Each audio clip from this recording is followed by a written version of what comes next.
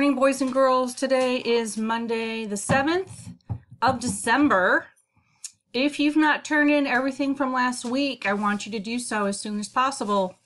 We just have 7 days before it's next Wednesday that we're taking the big unit test.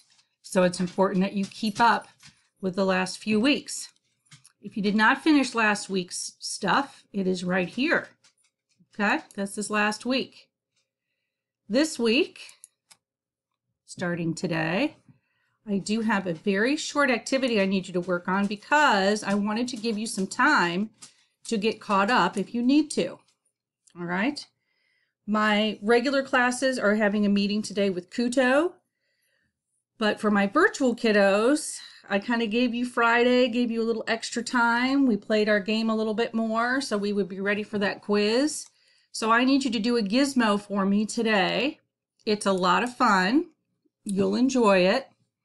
You need to go to explorelearning.com, and this is the other tab you want to keep open. There's 2 questions that you need to answer. Well, actually 3. It says 2, but here's 2 questions here.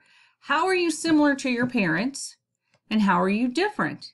And that can be your physical traits. You can write about how your personalities are similar or different, or your taste in food are similar or different, and just your parents, just your biological parents.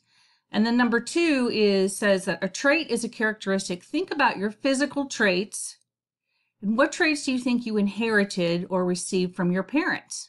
Well, that's kind of a trick question because you got all of those physical traits from your parents, every single one of them. And half of the information came from your mom, and half of the information came from your dad. All right. And then there's a warm-up activity that I need you to do. That's the gizmo, which I'm going to show you here in a minute. It's with these fun little aliens. And then there is an activity A that you need to set up for sexual reproduction and see what aliens you are able to create and why they have that particular pattern. All right. So to go to Explore Learning, you should be able to go to Explore Learning and log in. You all have a login already. It's going to look a little different. Well, it'll look pretty similar to what mine is, but your opening screen will look something like this, although it's going to list all of these. And the one that you want to click on is Inheritance. That's the one I want you to launch. And I'll just show you a few things that it does. You guys will figure out things pretty quick. But here we have the ability to reproduce asexually or sexually. So let's start with just a plain little critter here. Create our alien. We have lots of different sizes. We have thin, we have medium, and we have thick. All right. Then we also have some different skin colors, green, blue, and pink. So let's say I make a blue and make him medium-sized. And I'm going to give him curly antenna, and this one acquired, remember acquired, a triangle tattoo sometime in its lifetime. So there's parent 1. Okay? Now if we reproduce, it's going to look identical to parent 1, we would think, but there is one thing that it does not have. So it looks just like parent 1, except it doesn't have a tattoo because that's not something parent 1 was born with. I'm going to take this little guy and put him over here. All right. And if we did this again, we'd end up with pretty much identical, same result. If we reproduced again, we would end up with pretty much the same result.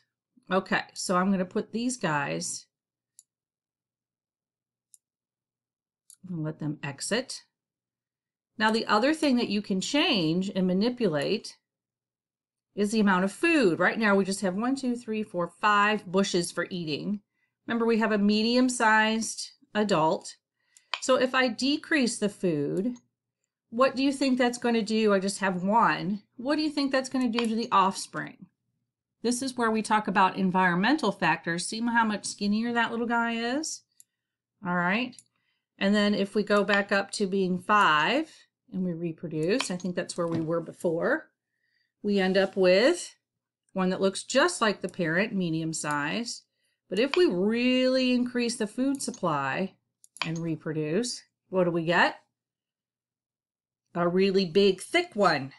Okay, because there's more food supply for the parent to eat and more food for that young one to eat.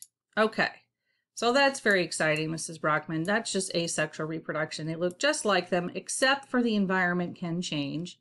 What if we mated our original little dude here with an alien that is same size, but green in color, curly antenna, and we'll keep the triangle the same. So the only thing that I'm changing is the color of the skin. And let's see what the babies end up with. I'm going to put my grasses back down to 5. So we keep that the same, kind of right there in the middle. And what do we end up with? We end up with, okay, so it's got the curly antenna. It does not have a tattoo like the parents. But if you look at the offspring, they are blue and a little bit of green. Now this would tell me that blue is dominant to green because the blue is showing up a whole lot more. All right, so we're going to put him over here. All right, what if we have another one? Is it going to be just like that one? It's going to be just like that one. Okay, so we're going to put him over here. Now again, if we increase the food source and we have one, he's going to be much, as they say, thick. Yes, much thicker. All right. So you get that idea. Now, what if we took these parents and got rid of them and had this one mate with, I'll just leave him there for now, mate with everything the same except for pink. All right, let's see what that does. So you get the idea. You're going to play around with this. Aha. So now the green shows up and the pink is recessive to green. Interesting. All right. So you get the idea from this as to how this works. Don't forget to answer the questions here and follow the instructions as to how you're setting things up so that you end up with this particular outcome and learn some basic concepts. Okay. So that should probably take you about 20 minutes to do. So the rest of the time for today for science, I want you to get caught up on all of your other things.